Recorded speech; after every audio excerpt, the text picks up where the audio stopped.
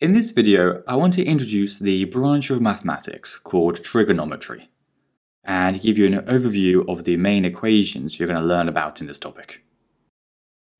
Basically, trigonometry is all about triangles, so finding the lengths of missing sides, the sizes of missing angles, and the areas of triangles. You might sometimes hear that trigonometry is technically only about right-angled triangles, but in real life we often use it as a catch-all term for any calculation with triangles.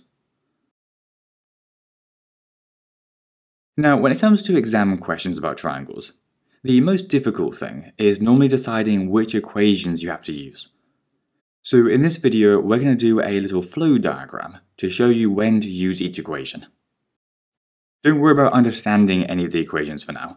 We're going to do separate videos on each one. I just want to give you an idea of how they all fit together.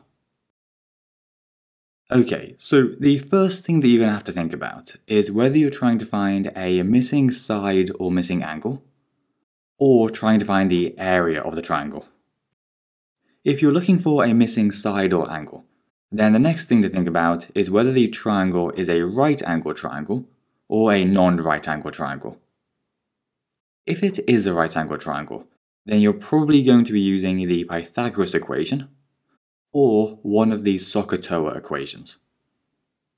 On the other hand, if it isn't a right-angled triangle, like say the scalene triangle, then you'll probably be using either the law of cosines, which we also call the cosine rule, or the law of sines, which we also call the sine rule.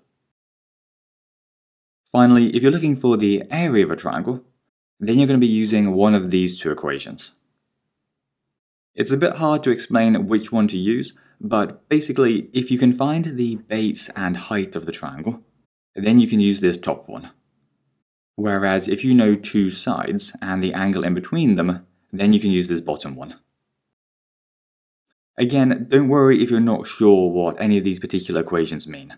We're going to be going over each of them in more detail in other videos, and we'll explain exactly how and when to use each one. I just wanted to give you a brief overview of all the equations in one go, so that you can see how they all relate to each other. Anyway, that's everything for this video. So if you found it useful, then please do give us a like and subscribe, and we'll see you next time.